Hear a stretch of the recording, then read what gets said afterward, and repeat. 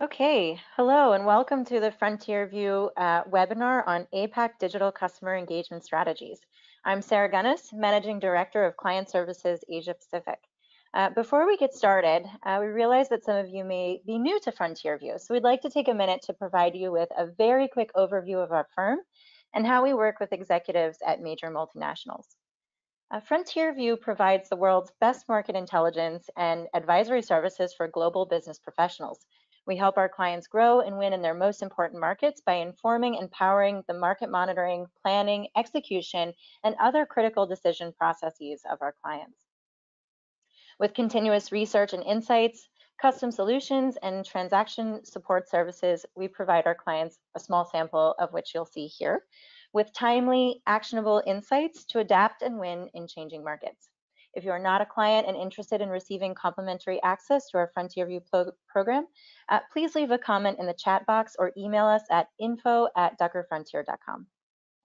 As part of our offering, we're very excited to announce that we have recently launched a new mobile app. Frontier View Mobile, which is available both on iOS and Android, include all the relevant content you need to monitor your markets, including this webinar recording and presentation deck.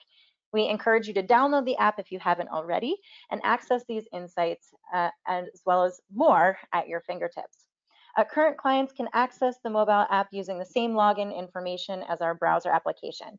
If you're not a client, you can still download the app and start monitoring up to 5 complementary countries and access other features like daily news and notifications.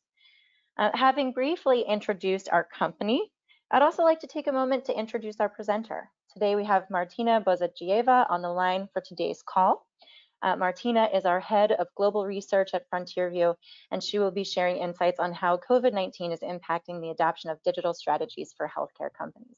Because Martina is in constant contact with our clients, she will be discussing not only the results of our research, but also what we've been hearing from multinationals who are being impacted by the coronavirus.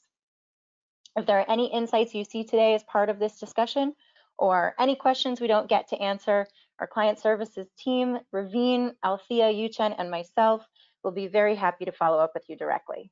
And with that, I'd like to turn things now over to Martina to take us through the presentation and agenda. Great, thank you very much, Sarah, and thank you everybody for joining us this afternoon.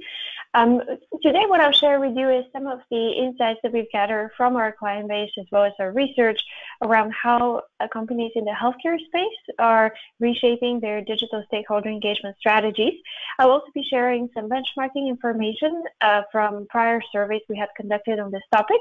But because we know things are moving fast in the world of COVID, and we wanted to get a sense of how the group which has joined us today is feeling about this issue, we will also be doing some live polling, which will pop up on your screen whenever the question is ready, and we'll just ask you to click on a specific answer.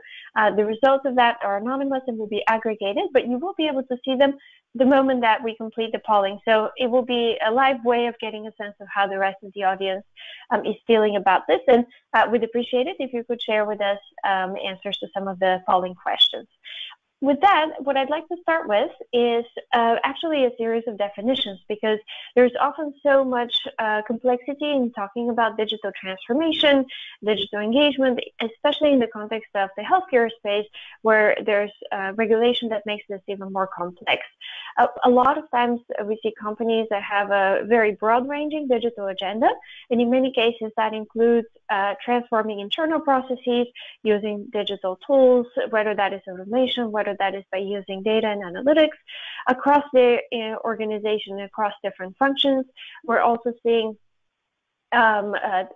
digital tools transforming people management, but that is not the focus of our conversation today. In fact, what we want to focus on a little bit more is stakeholder engagement. And there are two components to that, the way that we think about it. First, you have digital solutions.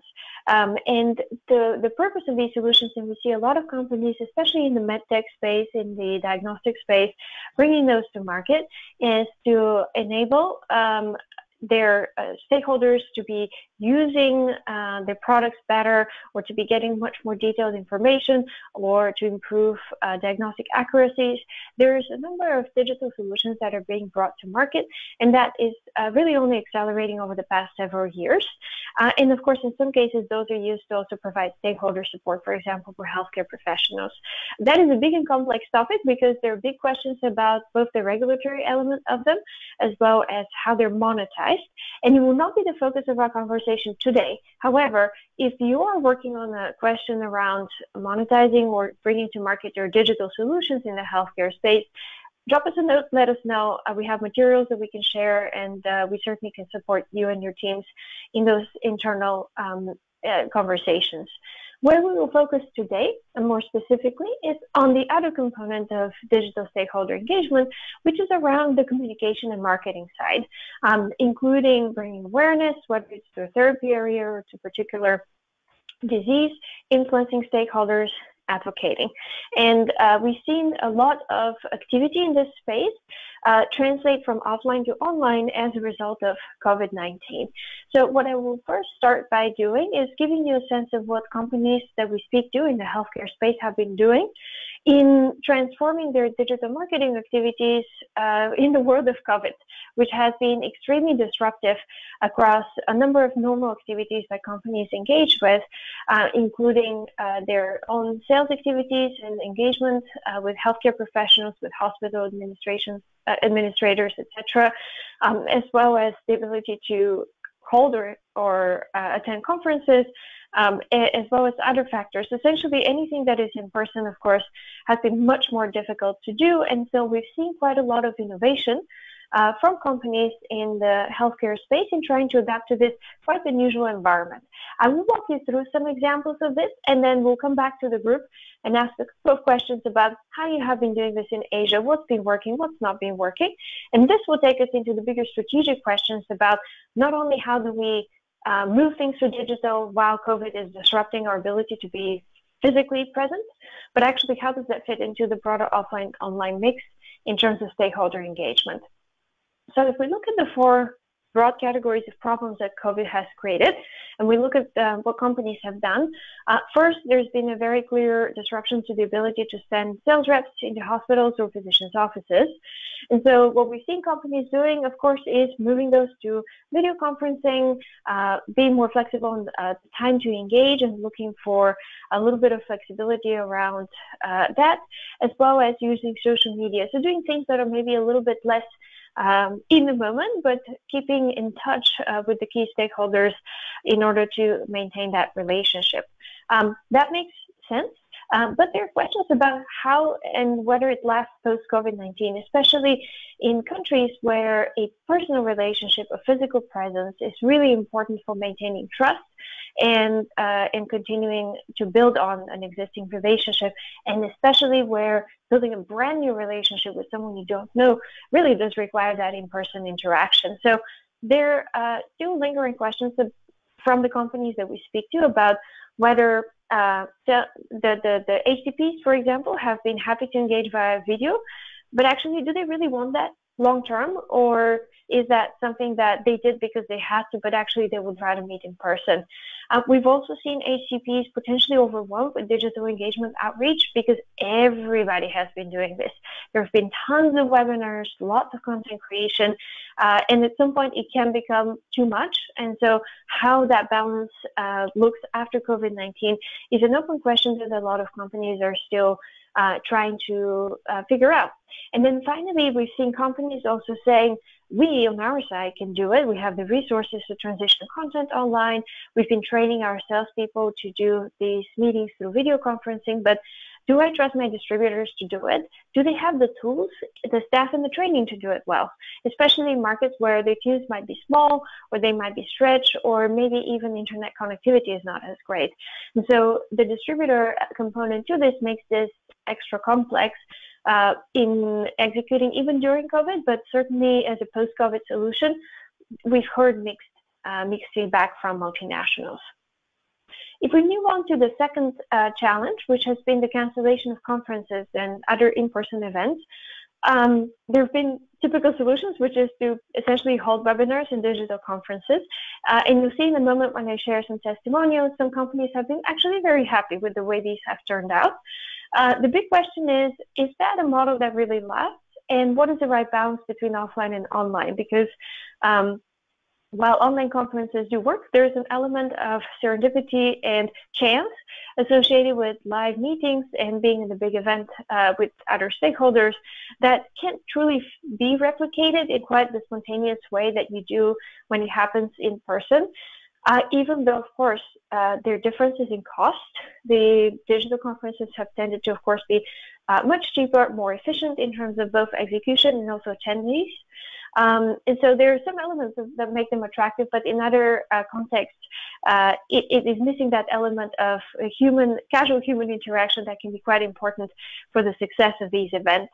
A lot of the companies we speak to are looking to evaluate the right mix between online and offline events for 2021, anticipating that there may be some demand returning, maybe later in the year for in-person events, but probably in a hybrid type of setup, and also trying to assess, is it really worth it? What is the ROI on these events? Third, we've also seen key stakeholders being unavailable, whether those are government officials dealing with managing the fight against COVID, whether these are healthcare professionals who have to be supporting patients in hospitals right now. Of course, there's been disruption, and in some cases, some healthcare professionals really called in to engage with fighting COVID-19. And so that's made them less available for interaction with sales teams, much harder for distributors to get a hold of them. And so what we've seen healthcare companies do is try to provide content which is useful, but is not happening on their own schedule. It is actually happening on the schedule of the stakeholder. So things that are more around content creation and distribution, whether it's newsletters, whether this is where social media can come in as well, ways to provide content, but that can be consumed at whatever point is convenient for the key stakeholder. And then finally, we've also seen a whole host of disruption to different types of trainings and demonstrations, especially reflected in the medical device and diagnostics world, where being able to demonstrate and train, for example, surgeons in person can be quite challenging given social distancing requirements. And this is where we've seen actually adoption of very cutting edge tools in terms of virtual reality tools, recordings of some of these demonstrations that are then cast live, really looking for a way to bring the experience to an audience that is potentially remote. And you'll hear in a second some of the testimonials from companies that have done that. There are actually pretty decent ways of doing it online. It is definitely not the same. But we've seen companies really testing approaches that they maybe would not have done so aggressively in the absence of COVID-19. And in many cases, they've seen that some of this actually works. They have seen potentially better engagement, more focus from their attendees, and also potentially reaching a broader audience as well, because they don't have the physical constraints of the space in which they're doing this. So this has brought some interesting ideas to the surface, especially in the medical device space, which are probably going to outlast COVID-19. The questions will be more about segmenting the HCP world and understanding which HCPs want to actually do things the old way, and they're really only comfortable with the physical type engagement here, which ones are actually very happy to embrace these new tools, are interested in some of the time savings that come with them, and want some kind of hybrid or even purely online. So the stakeholder groups might segment a little bit differently than they had in the past in terms of how you run demonstrations and trainings, and that might prompt some new approaches in terms of how resources are used to capture more people in the way that they prefer to consume that content. And of course, there are limits to what can be done virtually versus physically. So we expect that some types of demonstrations and trainings will go back straight to offline as soon as possible because they cannot currently be sufficiently well handled and experienced using online tools. And to give you a little bit of voice of the market of what we've been hearing from some of the companies that we've been speaking with about how they have adopted their outreach as a result of COVID-19 and how that's worked so far. A few quotes here, anonymized to protect the confidentiality of the people we spoke with. But first, one company, the medical device space, which essentially wanted to do this kind of demonstration and training that I was just mentioning. And they had to switch it to Microsoft Teams, and they also recorded it on YouTube. So what they did is they ran educational sessions with doctors with whom they normally would engage in person, and ran virtual walkthroughs of surgeries. They were very pleased with the results of this. They had very good engagement levels and actually a higher number of doctors who attended these overall than they would if this was happening offline.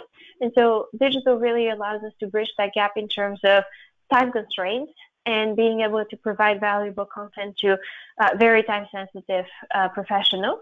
And they also, in parallel, videotape discussions with KOLs, essentially as a value-added service to help HCPs think about how to treat patients during COVID, how to do telemedicine, trying to really think about what do our HCPs need right now as professionals, and provide them with the content and the tools, broadly understood, to support them in this period of time. And the executive that we spoke with on the specific one was saying that from his perspective, hybrid, this kind of offline-online model is likely to remain for longer, and expecting to see a mix between those two approaches being used for their business going forward. So they've been pleased with the results. They don't think virtual can replace everything, but they want to be a little bit more flexible in terms of the tools that they use. Some other executives that we spoke with, a few from different pharma companies globally, just to give you a sense of the types of things they feel they have gone well for them. In one, talked to us about participating in an online conference, very large online conference, where they actually felt like they got better engagement and more volume of engagement because it was an online conference. And also, one executive that we spoke with was very surprised by how some of the physicians that they work with were really taking to social media, even social media channels that you don't really associate with I guess, healthcare information, and that might seem a little bit out of context for this space, but they were actually just using tools to engage with their peers, maybe patients and others, and actually it seemed to be working very well from their perspective. So people have seen experimentation that has challenged some of their assumptions about what works and what doesn't. But the big question was raised by this other executive that we spoke with a global responsibility, who was trying to bring it all together. And she had responsibility across multiple digital initiatives, including digital stakeholder engagement. And her perspective was, we've got 14 teams working on this. We have people globally working on it in every region, but there's a lot of experimentation, which is great. And we want to see that testing and trial and error, and we want to bring those lessons learned to the broader organization. But we don't want to be scattered or piecemeal in our approach. And this is where I think it's a good moment for all of us on the phone to pull up and think about all the testing that we've done during COVID, all the different experimentation, and the teams on the ground have been super flexible. What are the things that really need to stay? How do they fit into our overall digital engagement strategy? And how do we make sure that the teams have the tools, the best practices, even the templates and approaches that will make them very efficient in how they use this, as opposed to having different teams discover the wheel from scratch every time that they have to do something. So she was trying to bring a little bit of structure and a strategic approach to this, and of course make sure that her organization is investing in the skill sets that they need on their team to be able to really do that. So this is taking us into another part of the conversation where we'll talk a little bit about what does this all mean for the broader digital engagement strategy post-COVID. But before I do that, I would love to ask our first polling question and get a sense from the group that we have on the line, how each of you has approached digital stakeholder engagement this year. So how has COVID been for you, which of these approaches for digital stakeholder engagement have you used in 2020? Again, these are anonymized. You'll be able to see the results right away. So as soon as people answer, you'll be able to see how the rest of the group feels about this. But it would be great to see the perspective from Asia. Have you done virtual webinars? Have you done online conferences, virtual sales visits, maybe technical trainings, maybe all of the above?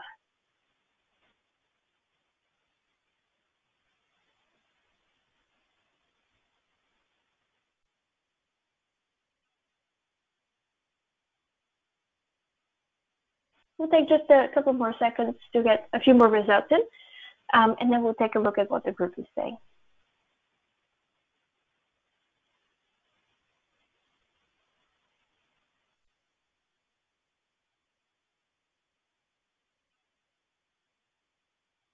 Okay, so it seems like these have all been very popular tools. Webinars, extremely popular. Interestingly, virtual sales visits as well. And we might come back to this topic in a little bit, as well as trainings. Now, this shouldn't be surprising to me or all of you on the phone as well. I think the challenge is, if everybody's doing it, how do we get differentiated? How do we make sure that we're not overwhelming stakeholders with the same type of content that they're getting from 100 different places? So if we go back to the presentation, I think we will move on to that part of the discussion, which is really looking at the bigger strategic question. And I wanted to give you a sense of where things were pre-COVID. So I will be sharing results from a survey we ran before COVID-19, a global survey on this topic. And I think what we'll do is we'll compare those results to some of what the group is saying today, both to get the Asia perspective on it, but also to get the COVID perspective on it as well. So when we polled our global healthcare clients earlier on what is the biggest challenge that their company faces in terms of managing its digital marketing initiatives, this was actually the thing that really stood out, which is around going beyond experimentation and really building processes around this. That includes measuring ROI, making sure that there's enough resources invested in this, making sure they have the right skill sets, etc., but really being strategic about how these tools are being used.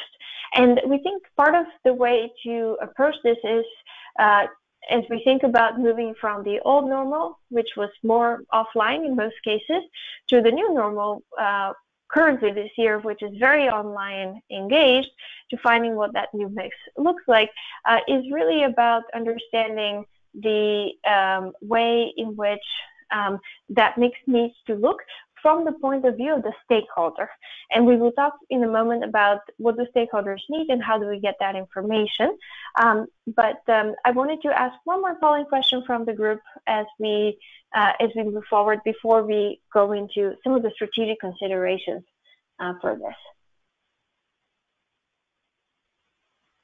You should all be able to see the polling question now. Part of this is about resource investment. How much is the organization actually willing to invest to digital marketing and outreach? And this is specifically for 2021-2022. So this year, of course, there's been a big shift, but what we are interested in is, as COVID moves into the past gradually, how much of your marketing spend is likely to be dedicated to digital marketing? Spend doesn't always guarantee quality, so we need to think about how some of the tools that we can tap into digitally are actually just cheaper, and so volume of money dedicated to them is only part of the picture.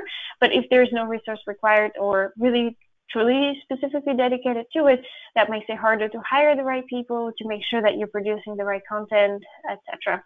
So if you could select one of the answers so we could see the results, that would take us into our next conversation. Okay, interesting. So the majority of the group seems to be actually investing quite a lot of money into digital marketing tools. Perhaps that is a shift as a result of some of the success that they might have seen following COVID-19 and following some of the experimentation that we saw all of you on the line have done earlier in the year. But it's also a warning for those who are looking to invest a little bit less, or maybe haven't actually made a decision around it, what you're seeing here is also your competitors are spending quite a bit more in this area. And so you certainly wouldn't want to be falling behind as more resource moves behind supporting some of these strategies.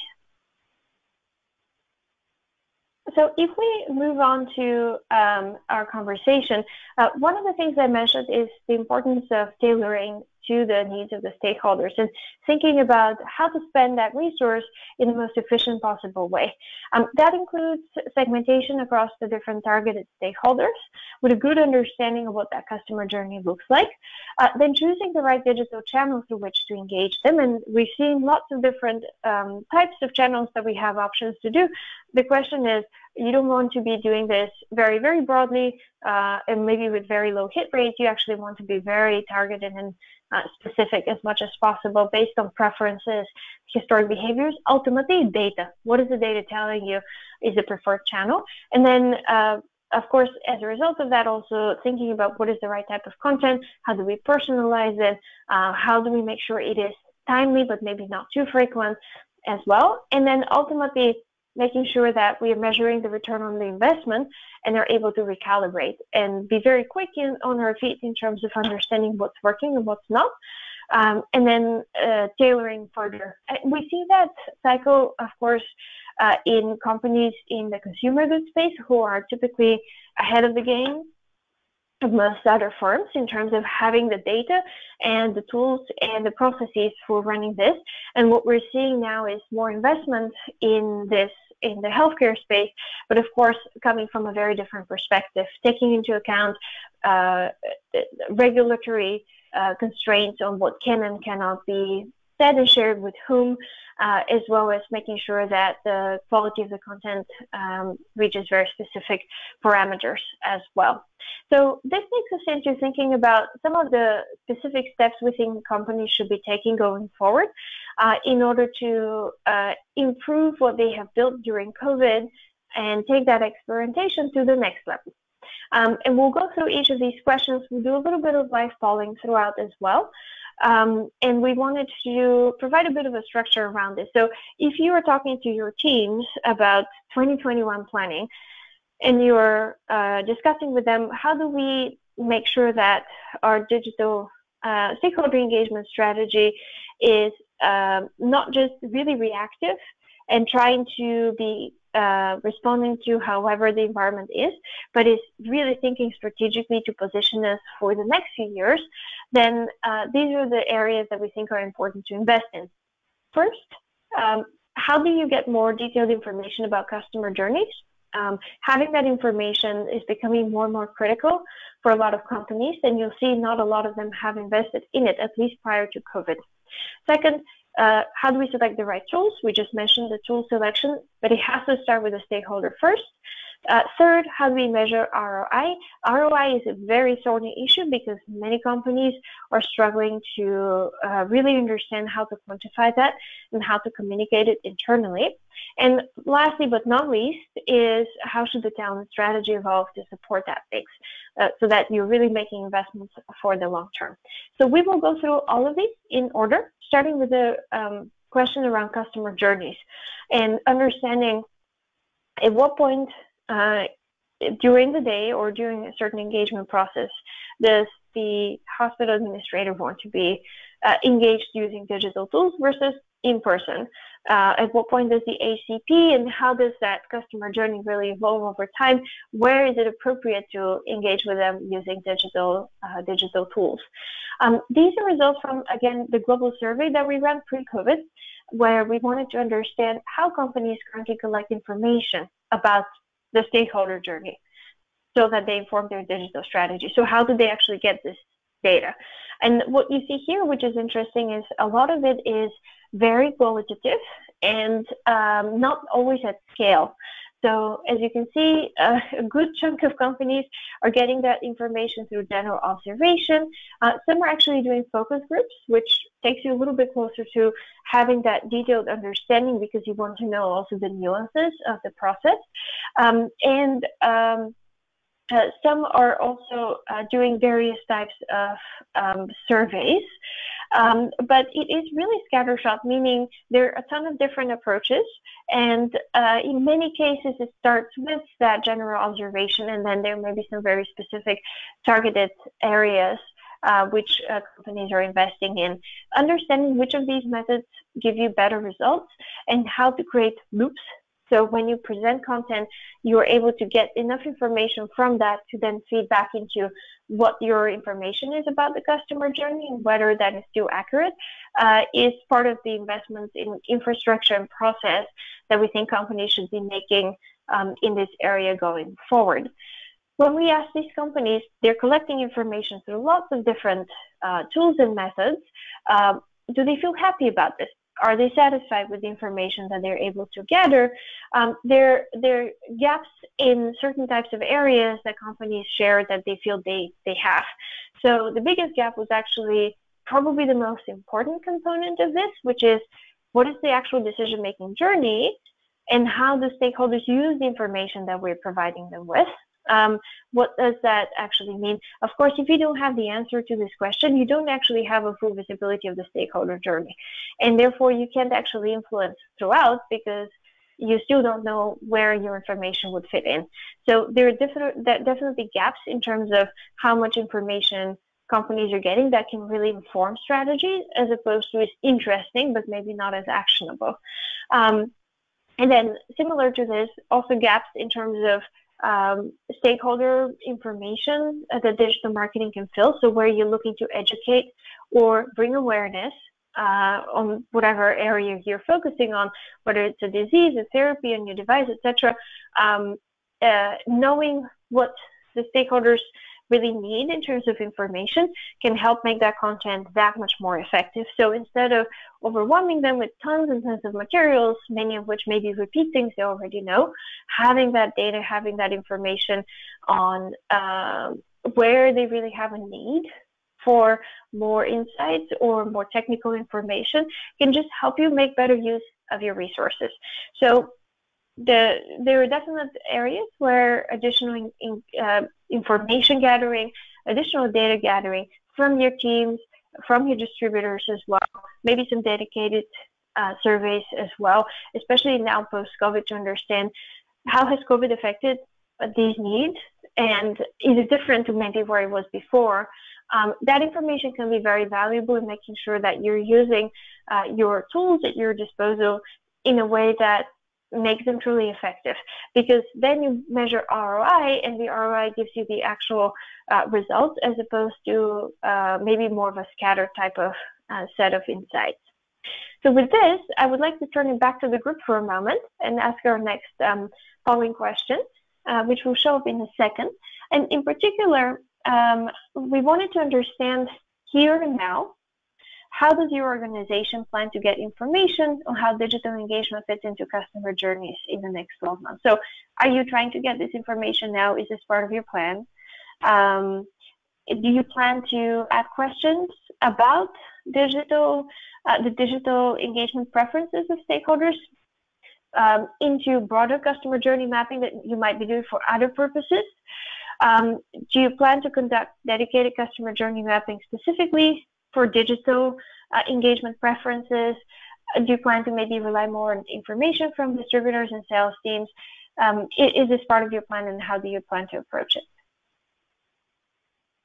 We'll give the group just a minute to respond, and then we'll see what the results show us.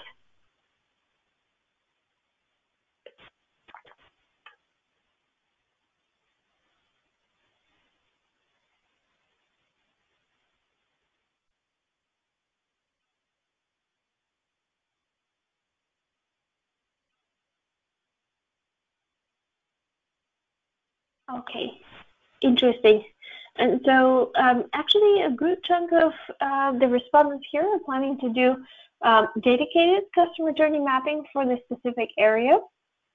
That, I think, is a warning to those who are not sure or are planning to rely on distributors to get their information, because as you were seeing, some of the companies on the line that are joining us today are actually able to invest those resources in making sure that they have that right information, pressure testing their digital engagement strategies, looking into next year, and making them more tailored. We have 2 more questions to ask the group before we go back to the presentation. If we can get the next polling question, and we'll see how it all comes together in a moment in terms of some of the areas that we wanted to explore.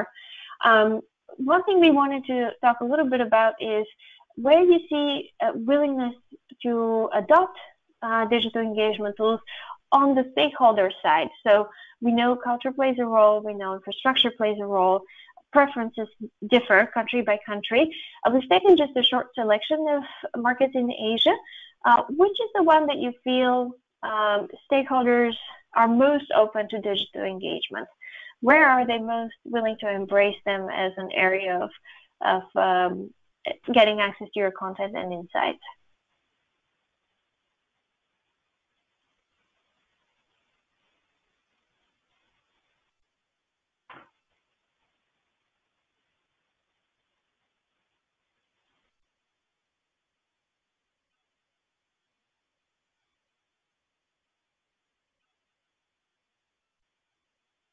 Okay, so we'll be able to see the result.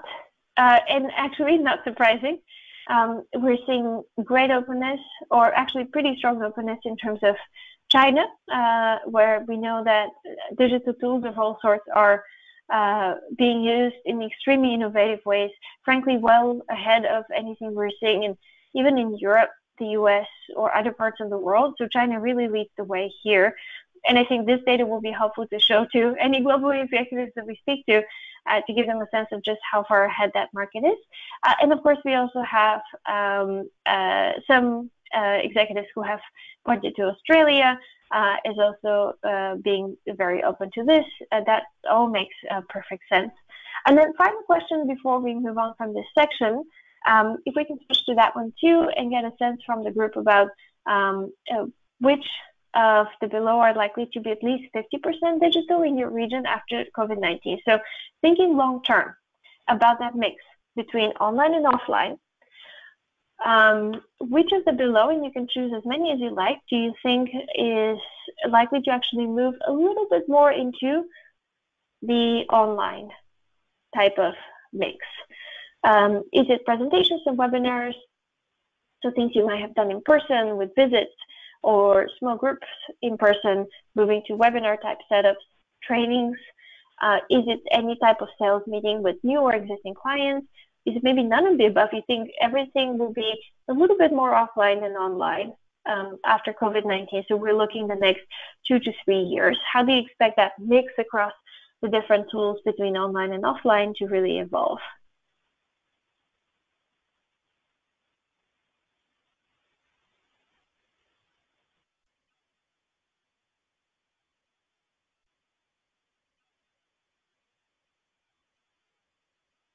Interesting.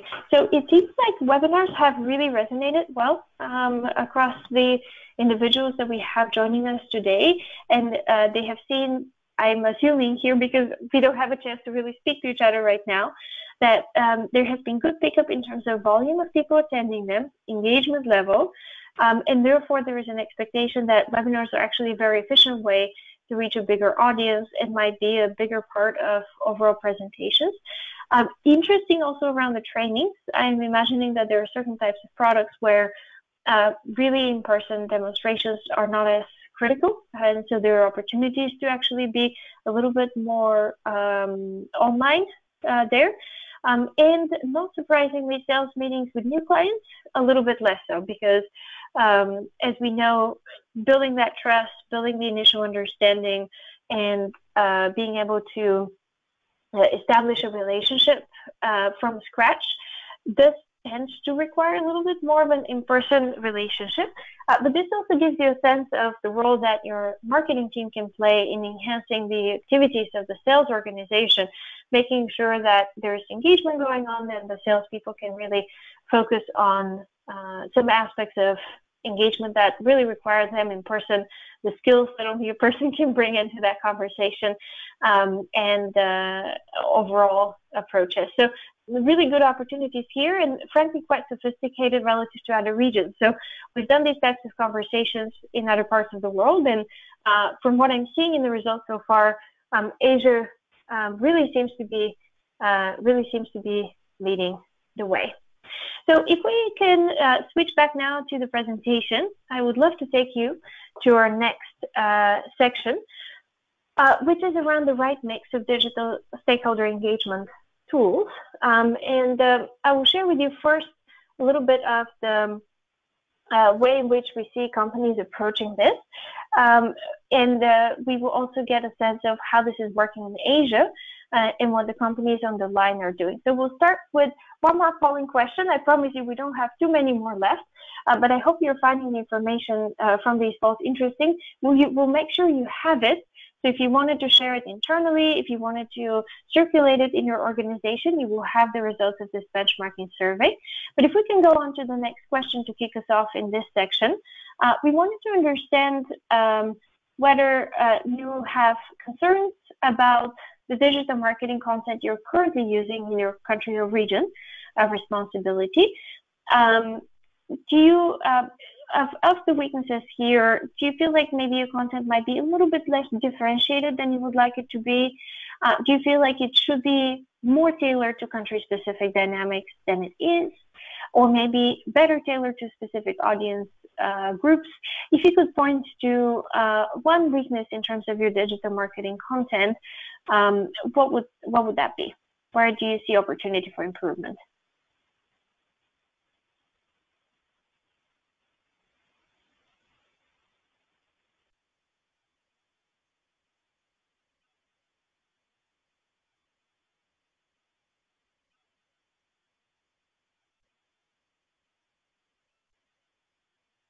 We should be able to see the results in just a moment. Okay, interesting. So there is a sense, it seems, from the group that the content could be a little bit better differentiated, and also about evenly split in terms of tailoring to both local dynamics, geographically speaking, and also specific audience groups. Frequency doesn't seem to be an issue, so we've got that down, but where the area for further improvement seems to be is on the differentiation side. And if we can go back to the presentation, as a reminder of this conversation that we had a little bit earlier, this is where I think we go back to the importance of that tailoring in terms of the customer journeys, the importance of gathering the information, and it seems like you are investing in getting that information. So I imagine that this group is going to feel a little bit better about the level of tailoring of their digital content maybe a year from now, after some of the stakeholder journey mapping that you said you're going to do is actually giving you enough information to be able to do a little bit better tailoring. But the process behind this and making sure that that content is refreshed on a regular basis, especially given how quickly some of your countries are moving, is going to be important for just making sure that you're not just doing this one-off and you've got great information, but it becomes obsolete, but you have a way of collecting that over the long term and being able to get a feedback loop with your stakeholders. To give you a sense of what we've seen on the global level, the types of tools that companies seem to be using, and this is more specific to digital marketing, so it doesn't include webinars, conferences, and some of those things we discussed. We're seeing a lot of use in terms of corporate websites with information around the product portfolio, as well as information around clinical insights for patients or physicians. A lot of use of email lists, social media to an extent, yes. I suspect that in Asia there's a lot more innovation that goes way beyond email, but this also gives you a sense that in other parts of the world things are still a little old school, I would say, in terms of the types of tools that companies are using. This is likely to change dramatically, and we would expect to see more investment across a broader range of tools and channels, and probably less dependence on email, which we know in some cases they are stakeholder groups and their segments of the stakeholder population that actually still like that as a form through newsletters, for example.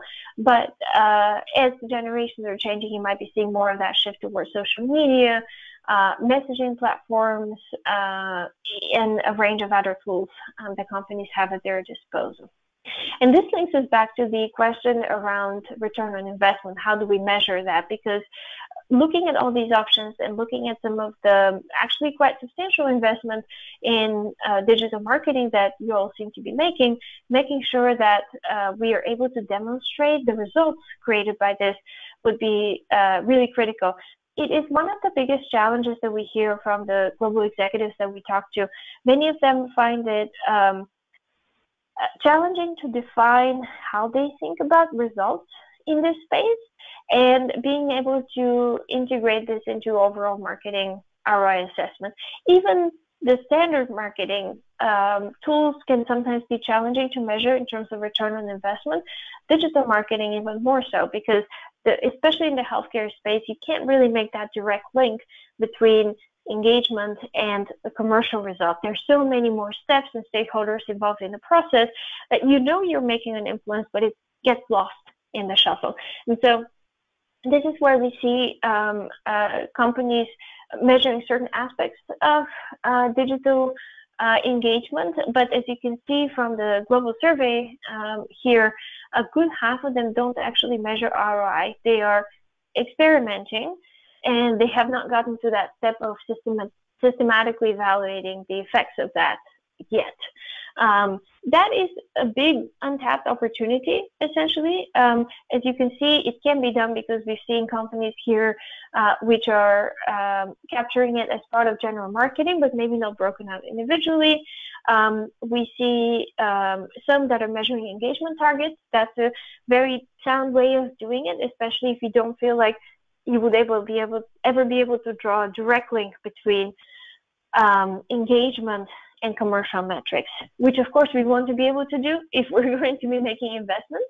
But it is a pragmatic approach of doing it if you are unable to get that data, or the journey is so complex that there is no way to prove cause and effect. There are a few companies that we followed, not a huge number as you can see, that measure ROI in direct or indirect relation to sales.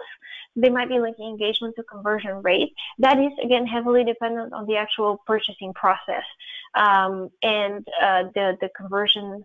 Those conversion rates easier also when working, for example, with private hospitals than if you're going through a complex public sector procurement process. So there's still opportunity for some of these practices to spread, but it starts with having some kind of measurement of ROI, even if it is all just about understanding engagement levels. In terms of what's hard about this, it seems like, of course, it's very challenging to get the right kind of information. And the global executives that we polled shared that for them, it is hardest to measure return on investment for social media, which in general is quite challenging to do that for. And of course, these products are very different from the consumer products where you can actually make a direct link to a particular sale. And overall, there is a pretty good mix for even one of the more popular ones, which is email. About 30% of the companies said that it's actually very hard for them to measure return on investment on that. So there's a lot more investment that needs to be made in this. And then when we look at which stakeholders are also most challenging to measure ROI for, not surprisingly here to see patients, but also tricky with physicians, because we know we're looking to engage physicians and we want to, a lot of the digital engagement work that is being done is actually about reaching out to them, making sure that they have the right information, creating engagement points, etc. The fact that companies find it very challenging to measure digital marketing ROI for physicians, it tells you that there is a gap in the process and the gap in the internal infrastructure for gathering that information and to really being able to create a systematic way of understanding how effectively are they engaged. Payers are by nature much more challenging. And so that I think is more understandable, but from a physician perspective, there definitely is an opportunity to see an improvement there. And what we've seen also is how companies approach this is through small experiments. So two examples here of two companies that we've spoken with, who essentially what they did is they did something very targeted and very specific in one area. Company Alpha did it in a specific therapy area where it was a market leader, and then it wanted to give itself time to see those results play out, because the commercial process is also much longer in healthcare than it is in other sectors. And then 12 months after, it wanted to be able to demonstrate growth in this specific therapeutic area. In another case, this one is coming from colleagues out in Mexico. What they did is they tested a digital engagement campaign in one specific city, which was essentially a low-risk type approach. So trying it out in a place, getting a sense of the results. If it doesn't work, it's not a big deal for the overall presence in the market. And if it does work, it can be scaled. And so that is what they did. They ran that campaign in Leon, and then 12 months later, they were able to see that there was higher growth there relative to other parts of Mexico, and also relative to historical patterns in that city. That gave them ammunition to say, we need resources, we should scale this, and they were able to essentially take it nationally as well. So with this, one more polling question for the group, and it should be popping up on your screens just in a second. And it's really about this issue of return on investment. You've seen the results from the global survey that we did, but in Asia specifically, how do you currently define and measure ROI on your digital marketing initiatives? Do you not measure it? Is it measured as part of the overall general marketing ROI? Do you measure against engagement, specific engagement metrics, as I mentioned earlier? Do you measure it in direct or indirect relation to sales through specific benchmarks that you're linking to it, like conversion rate, for example? Or do you maybe have a very complex and sophisticated way of measuring ROI? Which of these is best representative of what you're doing right now?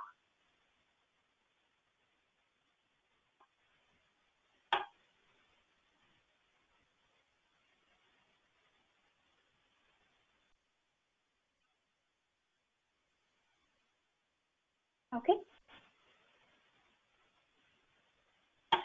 Okay, so it seems like the group here is actually exactly in line, more or less, with the global survey results that we shared. Currently, about half of the group doesn't measure ROI. I think looking at the collective input from the survey results we've seen so far, what I'm seeing is more resources invested in digital marketing, actually quite sophisticated investigation of stakeholder journeys. As you're doing that, clearly there's an opportunity to build some kind of metric, even if it's just basic engagement metrics or anything that allows you to then go back to your stakeholders and prove the effectiveness of some of that investment is definitely worth spending on and putting into plans for next year. And then if we go back to the presentation for our final component before we wrap up, I wanted to also talk a little bit about talent. Talent is very important because we see individuals who might be involved in offline marketing who are being asked to branch out into digital marketing in the context of course, some of the restrictions in terms of what content can be shared from a healthcare perspective. But if we're going to be making these kinds of investments, and we think we'll be doing tons of online webinars, lots of online trainings, even some online sales meetings, the talent component here actually becomes quite important. If we look at how global executives reported their current spend is allocated, actually a good chunk of it was to contract work. So outside agencies that are creating content, or they're spreading that content more externally, not a ton of it done in-house. We expect this to change, especially as companies want to take more control over their messaging. And they also have team members that, due to COVID, have actually learned a lot, what tools to use, how to use them, what's working, what's not. We expect that some of that is going to start to come back in-house. And we also expect to see questions around what is the right talent to actually drive this for us. We've seen that in other sectors too over time, where digital engagement becomes more prominent. bringing people with the right kind of expertise as opposed to making it an element of somebody's job starts to become more prominent. So you can bring somebody who thinks about this strategically and is able to build your approach into something that is more holistic, well-structured, and can scale very quickly, especially if you want to do it not just in 1 or 2 countries, but you actually want to take it across the entire region. And so this takes us to our final polling question. You all have been very generous with giving us answers here. And this one is about talent. And wanted to understand in the overall picture that we've built so far, what investments do you plan to make to support your digital stakeholder engagement? This is investments in talent specifically. Do you plan to make new investments in people and talent relating to your digital stakeholder engagement strategy? Do you plan to hire or reallocate staff, maybe towards content creation or other aspects of this? Do you plan to invest in better analytics management, bring talent from another region, maybe from the same organization, but somebody who can bring best practices and toolkits to Asia? Do you maybe plan to hire senior staff to support a more holistic strategy? Does any of these resonate as something that you're looking to invest in the region in the next year or so?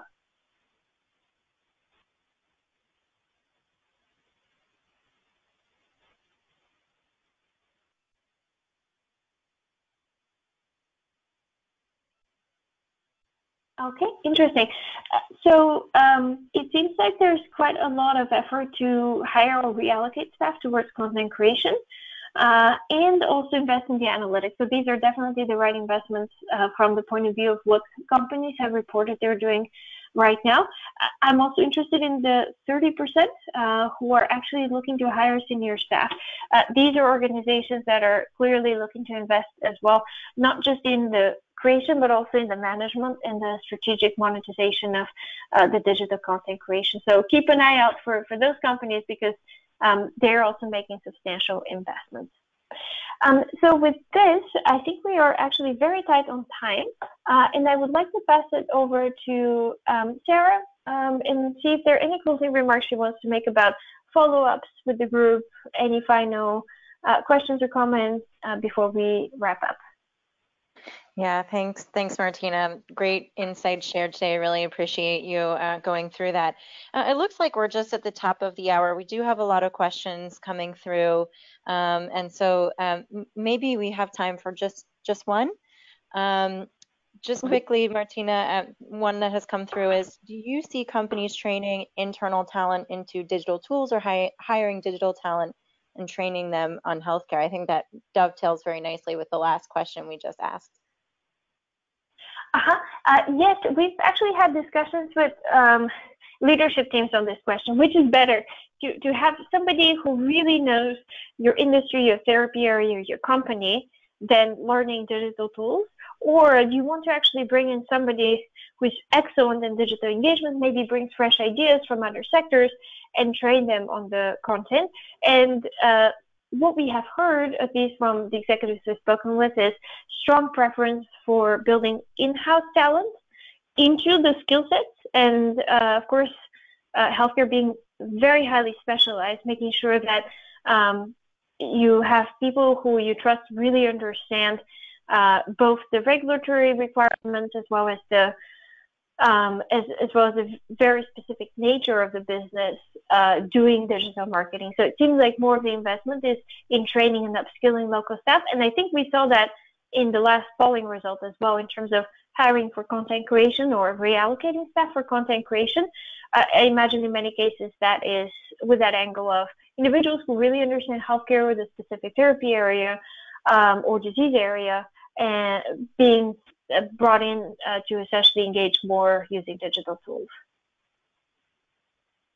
Thanks, Martina. Well, we've reached our limit for today's webinar in terms of time. We do have other questions coming through, so if we weren't able to answer them on the line today, we'll be happy to follow up with responses through your client services manager. So everyone will also receive a recording of the presentation within 24 hours, those of you who are on the line.